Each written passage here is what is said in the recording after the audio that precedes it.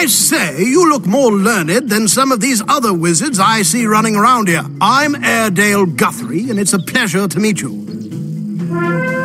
Oh, you're interested in the early Zafarian mythos, too? Fascinating material, isn't it? I'm doing research for the Royal Museum. I might be willing to share my insights. No, wait. You're a friend of Jackie's. Oh, of course, then. The cave paintings are just in here.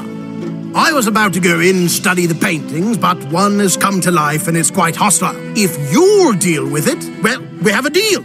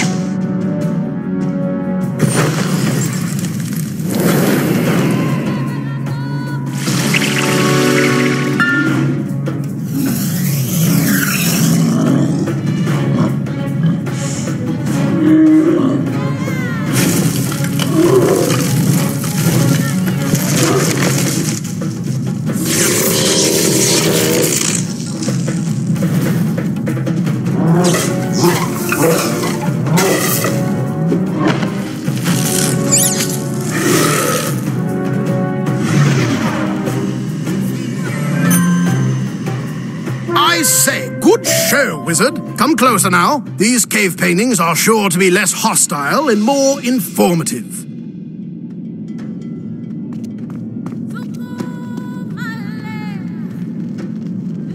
Fascinating. As I suspected, these paintings reveal just how superstitious the ancient Zafarians were. Not only did they believe an old evil spider was imprisoned underground, they thought his children would someday rise and destroy the spiral. Here we have the Scorpion, a master alchemist and ruthless warlord, prophesied to rise from the desert sands and steal the sun. This is the Bat, a brilliant shape-shifting vampire, a master of illusion and subterfuge, and with a heart as black as night. And last, the Rat, eldest of Spider's children, a mad creature of corrupting influence. He steals into men's minds and makes them his puppets. Can you imagine? They actually believed in this hogwash. What? Was it something I said? That's all you needed? All right, give Jackie my regards.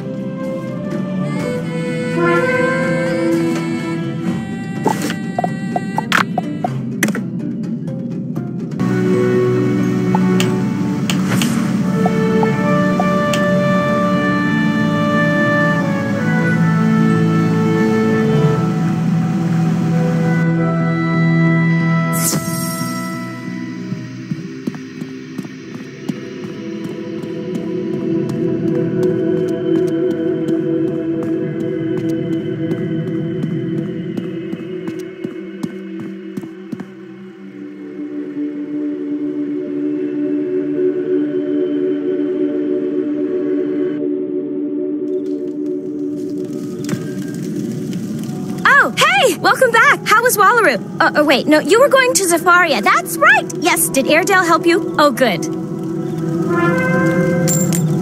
I'll have to send old Airedale a thank you note tomorrow, or maybe next week. Right now, I have to find this book about spiral astrobiology. Oh, the cave paintings. Yes, you learned about Spider's children? That's great. You should go tell Baba Yaga right away. Now, where was I?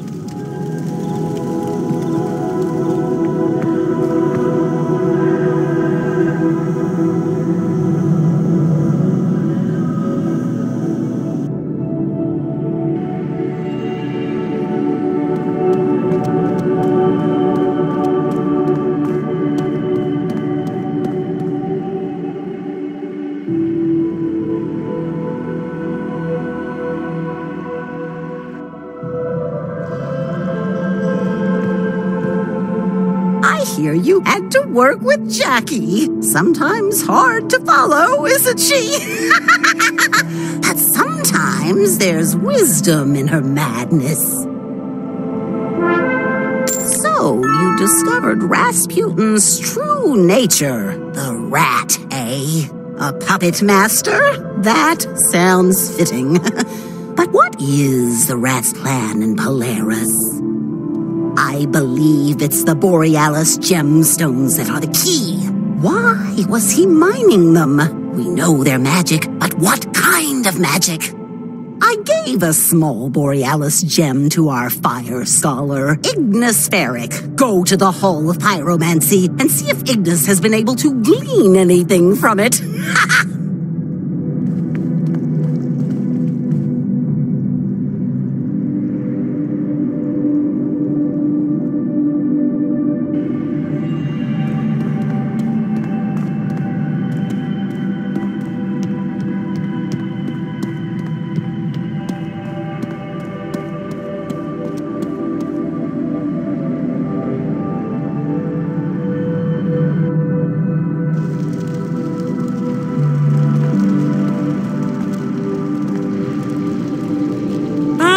The new initiate. Warms my heart to see a fresh face. The other scholars can be gruff at times, as you may have noted.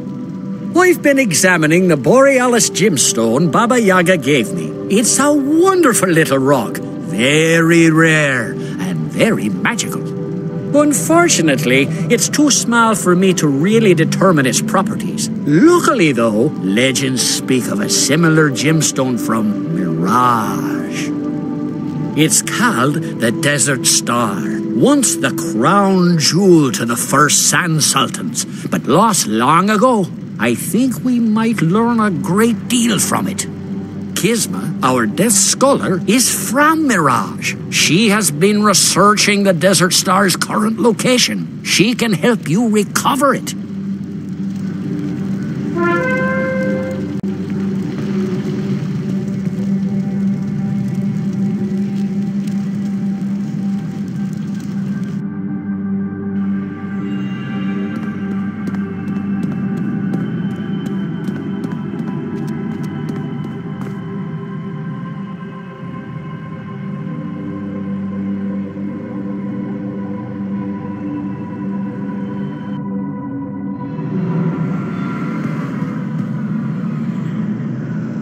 It is a privilege to meet you, Initiate. I am Kisma Shaza, Amira of Paraj and Liwan of the Silent Sabers. You may simply call me Kisma.